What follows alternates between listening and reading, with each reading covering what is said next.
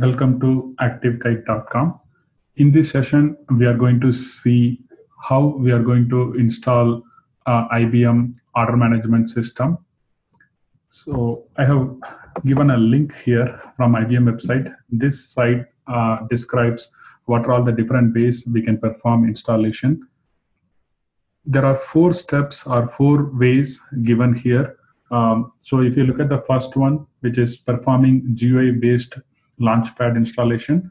The next one is GUI-based installation without Launchpad. And the third one is performing text-based interactive installation. And the fourth one being silent installation. These first 3 ones has one unique thing where when you're trying to install, if there is no installation manager, it automatically get installed. So I have just noted over here on these first 3 steps. Whereas in the step 4, the installation manager has to be installed, then only you will be able to continue with step 4. So today we are going to install the application using option 1, which is using launchpad.exe. So I will show you how to do that. In the option 2, like for example, in the option 1 itself, I can just to show you where exactly these files are available. Like if I go to the installation folder, you see a separate installable, which is launchpad.exe and also launchpad64.exe. So using this, we will be installing. This is given in option 1. And then the option 2 is without installing using Launchpad, which is nothing but you need to go to installer image underscore the operating system name, and then there is a file called userinstll.exe. So that will be for us here. We are using 64-bit Windows machine. So, but if you have a different operating system, you will have a different folders here. But for understanding purpose, I have just taken only the Windows 64-bit version. If you go in inside, you have this particular exe file, which is user install, which is application. So if you just double click on this and you follow the screens given, you should be able to install using option 2. On coming back to option 3, it's the same as like option 2, but only one additional information, which is -c. So you have to open a command prompt, and then you have to go to this particular location, and then you have to run this exe along with option C. Option C is nothing but it's a command line. So it's more of text-based. This is good if you are using a Linux or Linux or Unix-based environment. You should be able to use this particular option. Then the fourth one being the silent installation. Under silent installation, you have 3 different steps. Basically, I would say either you can use the recording using GUI-based or the text-based. So these both are almost pretty much similar to what you have it here above, but the difference is this one not really going to do any install. All it's going to do is skip install, but record everything, the information what is keyed in, and then it stores this response.xml file into this particular folder. So this particular file can be used here as an input, and you should be able to run the install, and the installation log will be stored into this particular location. So that is given as a -log option. On this particular text-based interactive installation, again, this is just a recording. So these first 2 options under option 4 is used for mainly just record, get the inputs from user, store it into a file, and use them in this particular option, C, under option number 4. So you might think that why do we need all this, right? So one simple example which I given is like, assume we are having a team of like 10 to 20 member team, and there are new team members coming in, kind of stuff. So all we can do is we can have a common setup across everyone. We can just do this response.xml, and we can store it part of any like SVN or any Git version, and from there you should be able to ask the user to perform installation, which gives uniformity. Everybody will be having same data, same information, same folder structure. So it will become more easy to identify any issues or debugging purpose. So we are today going to use the launchpad.exe, which is option 1. But before going there, we need few other information as well. So which is I'm just taken here, which is like we are going to set a OMS home where exactly our OMS will be installed. You can look at that. If you do not have this folder, go ahead and create it well before the install. Then identify the Java home, and also identify the JDBC 6.jar path.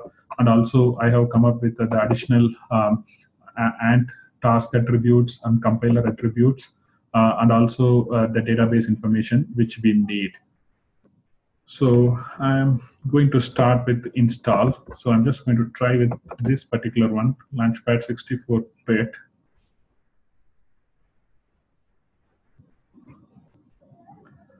Okay, here it goes.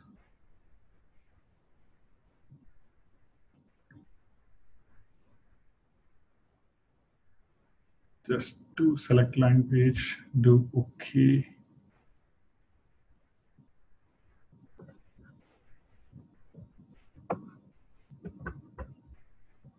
Okay, so we are just going to do install of Enterprise Edition over here.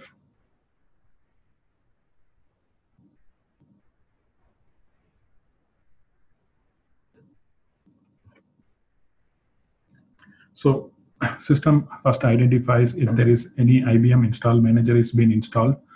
In this system, this is going to be a fresh install. So it's first installing the IBM installation manager.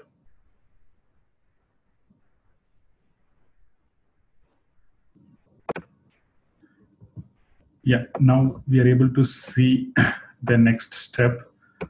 So it's showing that it's going to install first IBM installation manager with version 1.7.3, and then it's going to install version 9.4 of order management system. So we are good with that. Just click next.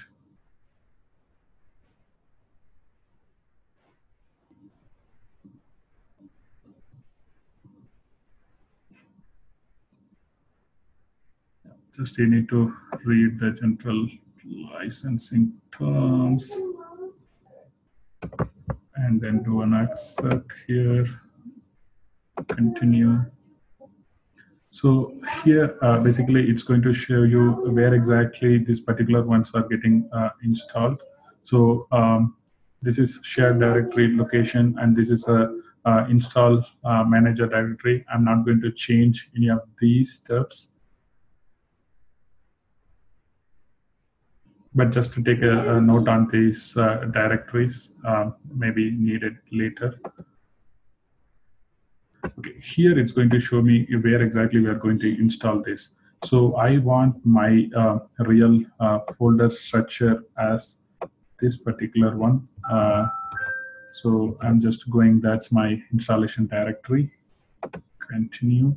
Here it shows you have to select a couple of languages if you want, but just English should be good. Just I wanted to test sometimes some of the multi-language, so I'm just selecting a couple of languages, French and German I like to, and then just continue. Okay. In this particular screen, you will be able to see finally what and all we are going to install. So the first one being the installation manager, we are good with that. And then order management 9.4. In this particular one, the product files are by default selected. Yeah, let's have that as it is. And then I like to have the reference installation. Real time, it might not be needed, but for testing purpose, we will be able to use some of the enterprises and warehouses provided by the OMS tool itself. So I like to install the reference implementation. So I just selected that. Just click continue. Should be fine. Click continue. Here you need the JDK directory again. So I have, which I have already taken over here. So I just go ahead and capture the installation directory and just do a browse as well, just to make sure that got selected there. Good. So I'm going to do next. Now it's going to ask database information. So I'm entering this Oracle, and then we need database user ID, password, confirm password, catalog name. So all this I'm going to fill it out from this particular one, which I already taken it. So here my username is Sterling 94. So I'm going with that. My password is same. So I'm going to enter them. And then the catalog name going to be XE. And then the host name here going to be local host. And then the port number, it's a default port. So it's 51521. Schema name. Schema name is always in a capital letter, same as a username. So I'm going to type STERLG94. So now we need to add a jar files over here. So which I have already selected the jar file path from the Oracle installation. I'm going to just take that, add additional jar, and I'm going to select that particular location. So here I'm going to select 6 jdbc.jar. So okay, I did twice, so I'm just removing once. Okay, now you can do a validate connection. The database connection is successful, so you're good. Click next. Okay, next. Here it's going to ask these additional parameters, which I have already taken out. So I'm going to take those numbers. So I'm going to put it here. Okay, the next one here, I'm going to select this particular one. I'm going to just put in here. This is just for Windows based on the recommendation given by IBM, but always you can change based on your RAM size. We feel this is much better performance. Go click on next. Okay, so it's kind of saying that what exactly we are installing, and also the size and everything, and also the language what we have selected, and just I'm going to say install. This installation going to take quite some time. It could be vary from 20 minutes to 30 minutes. So I'll wait until the install happens, and then I'll show you how the success screen will look like, and where we can look for the logs to validate that the installation is successful or not.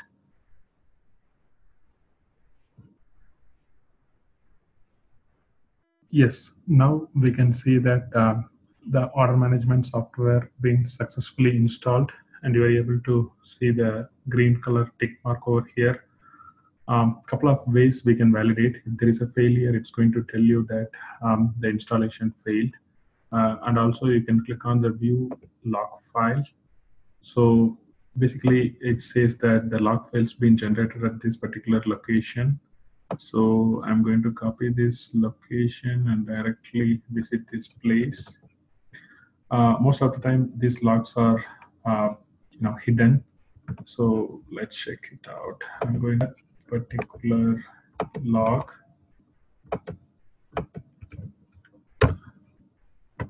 Okay, so this is the log file, XML file being opened. So I'm going to open that using Edit Plus. Yes. So in this particular one, you will be able to see the each and every step being performed, and totally how much time it took to this particular install. When you're installing, we suggest to have the minimum like 8 GB RAM so that the process will be much faster. This particular system had a little low configuration, so it took very long time to install. So I just warn you that before install, just make sure that you have minimum 8 GB RAM, so that the process gets finished much faster. So this is one file where you can look up how much time it took, and if there is any failure, it's going to tell you in a detail. And also you can look at this file as well. So this file going to show you, so many information like what exactly happened and how exactly it went, and also in the end you should see this particular log called install complete. So when you try to install multiple times, the new files will get generated in this particular place. So here you will have a list of log files as well. So you can click on each one of them, and you will be able to view error when if there is any error occurred. If you see some error like the file being already in use, all you need to do is just restart your computer and try reinstalling. Everything will go fine. We have faced such errors in the past. Just wanted to tell you that. So now I'm just coming back to the OMS folder. If you look at that, we have all the files being installed. Looks pretty good. So just make sure that if you look at that, you have some of these folders in there, especially like bin and totally. We have 40 items, which is after the fresh install. So you assume everybody should get same files. Maybe it might differ because I have added some other languages as well. If you don't select it, it may be a different count. So don't worry about it. It should be close to 35 to 40 items in your OMS install folder.